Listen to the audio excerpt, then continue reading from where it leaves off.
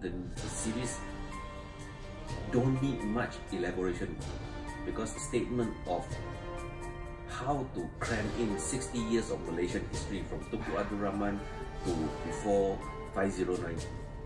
How do you create a piece of painting, a piece of artwork that can collaborate all this history into one? Then when people see it, people can feel, can touch people's feeling. That is important. You know, I don't think this series need any more further explanation on each of the painting, because people, Malaysian citizens or art lovers, art collectors, they will, I am very sure they will know, they can feel it, because they are a part of this history, they are a part of this documentation of Malaysian history. See, that's important. As an artist, I think that, you know, it's not only important to create nice, beautiful paintings.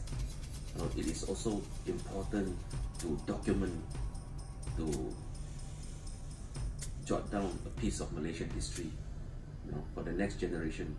A piece of artwork or few pieces of artwork that people can relate to in their lifestyle. You know, the ups and downs of Malaysia in terms of politics, culture, relationship, and anything. It's not right or wrong.